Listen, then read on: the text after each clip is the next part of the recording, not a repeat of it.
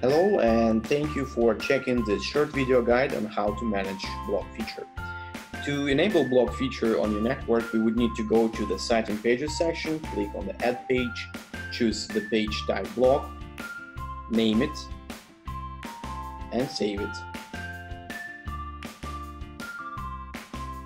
So now if we go to the main navigation menu, it will be there.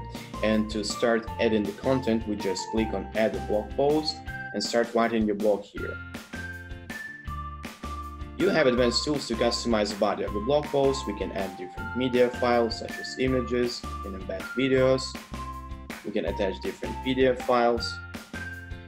And also you're able to add multiple instances of the blog feature and multiple categories for each feature instance.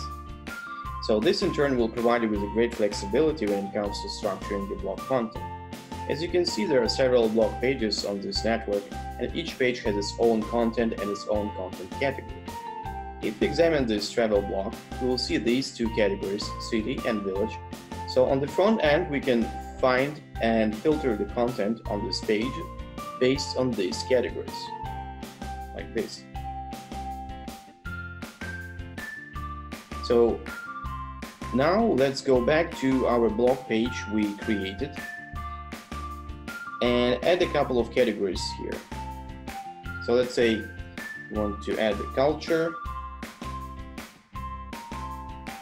category and sports.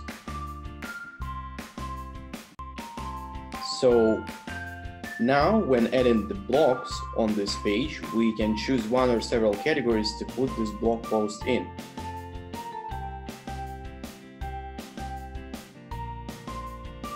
So perhaps you might want the best writers on your network to have their own feature space so you can promote their content, or you have a news portal that covers a vast number of different topics, and the blog tool will help you to handle this, so the relevant information could be easily found on your network by others.